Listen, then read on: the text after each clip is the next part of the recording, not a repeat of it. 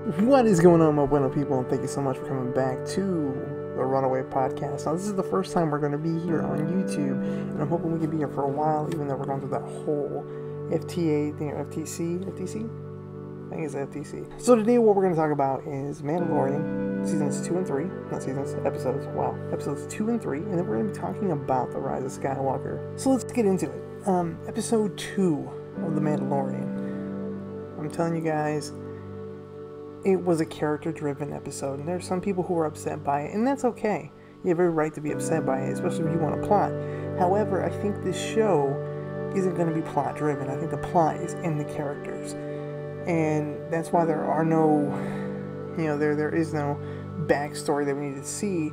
It's more of we're going along with this journey with the Mandalorian, and right now our plot is to make sure that Baby Yoda is safe, and that's pretty much it. And that's what you get in this episode. Is that he's with the Baby Yoda trying to go back to a ship. The Jawas infiltrate the ship, they scrap it, and then he has to get it back. He goes to his new friend, Queel,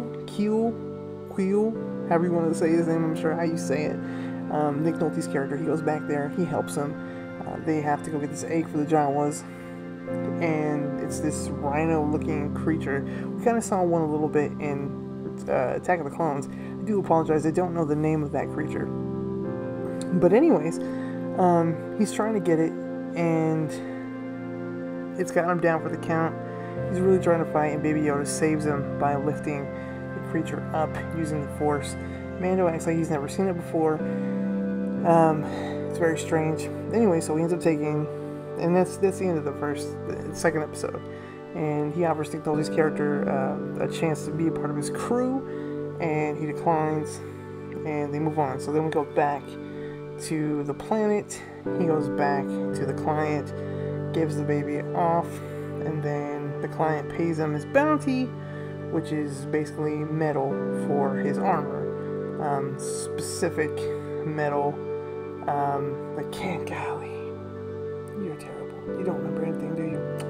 I don't. It is what it is, guys.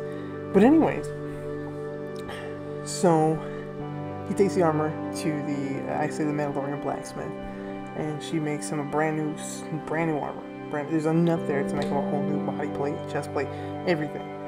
And so then he goes to get more bounties, and Grief, who's played by Carl Weathers, tells him, no, go take a break. He says, come on, there's gotta be one. There is one. He ends up taking it, but then he asks about the baby. He says it's against the code. And then he's about to leave, and really his paternal instincts kick in. He wants to go get the baby. So he becomes Batman for this episode. And I swear up and down, the Mandalorian is Batman. He is Bruce Wayne under that helmet. Probably not. But he's the Star Wars equivalent to Batman in this episode. Like, it looks amazing. It looks fantastic. So with that being said, he goes, he fights, gets the baby, and they leave. And it's very cute, and it makes you wonder where they're headed next. Is he going to go do his bounty? And on top of that, the Mandos come and back him up. It's this really cool showdown. It is a good episode. I'm not going to go deep into it, but episodes 2 and 3 are pushing the Mando story along, and that's where the plot's at. It's in the Mando's character and trying to protect Baby Yoda. Some people don't like that, but that's what the plot is right now. And we don't know. We don't know. This is a brand new character. We don't know what the story's supposed to be. So let's just sit back and relax and enjoy it. As for the Rise of Skywalker, when I recorded this originally, there was no new news. This morning I woke up, and there was a new trailer, and there was a new clip for the movie. And the trailer was beautiful. I thought it was fantastic.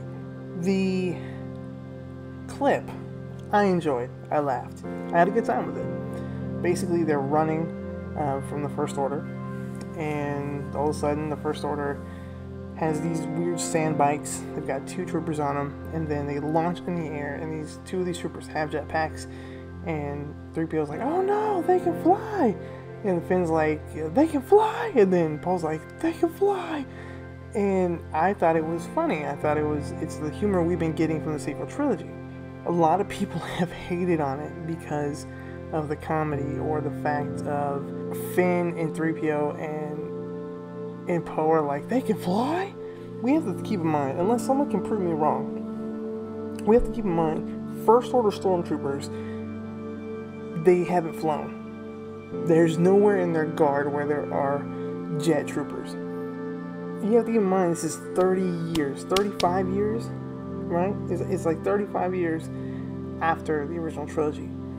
There were jet troopers around then. Not in the movies, but they were in canon. We had jet clone troopers.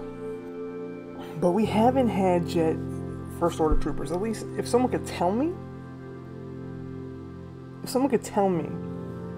that there are First Order jet troopers, then I'd be like, okay, you're right. But at this point, we've not seen any. I don't think even in canon at all, anywhere, there's been a jet trooper. So for a First Order Stormtrooper, it's a new thing. For the Resistance, it's a new thing. So for people to be like, oh, they've been again, look, this film, you know what I'm talking about. Yes, they do. They do, because we've not seen them.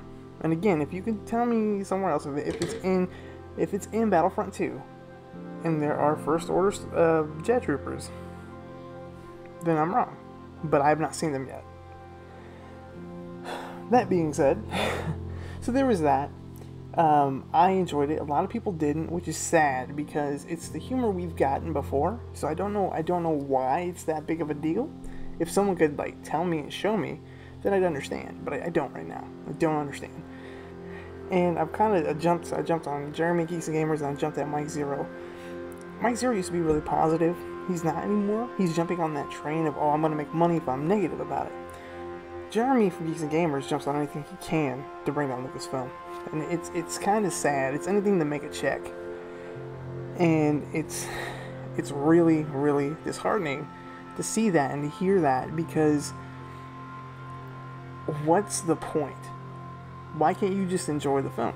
Like, I understand there's issues with canon, there's issues with this and that, but how come you can't just enjoy what's there? It looks cool. It's comedy. We've seen the comedy before. There's comedy in the original trilogy. There's comedy in the prequels. Worse comedy at that in the prequels. Much as I love the prequels, it's worse comedy. And I've heard people say, oh, it's that Avengers comedy, it's that Marvel comedy. Well, if there's that's the comedy that's here now. That's the cinematic comedy. And if you can show me something else, would you rather it be Marvel comedy, or would you rather it be like crude humor comedy? That's my question. Like, I would rather, for Star Wars, I'd rather go the Marvel comedy than the crude humor. But that's just me. That's really just me. So, I don't know. It really bothered me. There's not a whole lot I want to talk about on this podcast, this episode.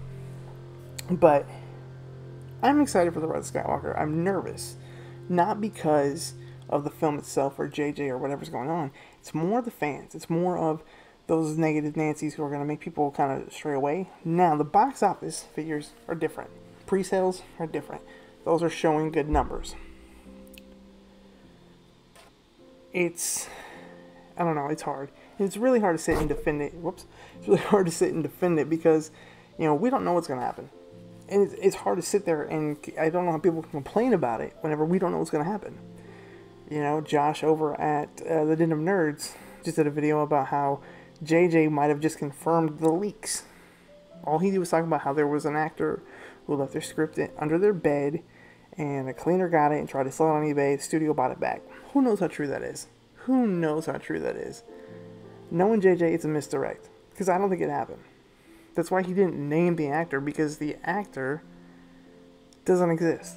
That story doesn't exist. I'm telling you, right now, JJ screws with people. I read an article today saying that it wasn't done, that the movie wasn't done yet. Then I read another article saying that it was finished. JJ screws with people. In the story. So, we are less than a month away from this movie. I'm very excited for it. This is the week of the holiday, so happy Thanksgiving, everybody. You guys have an awesome day, okay? May the Force be with you. Bye.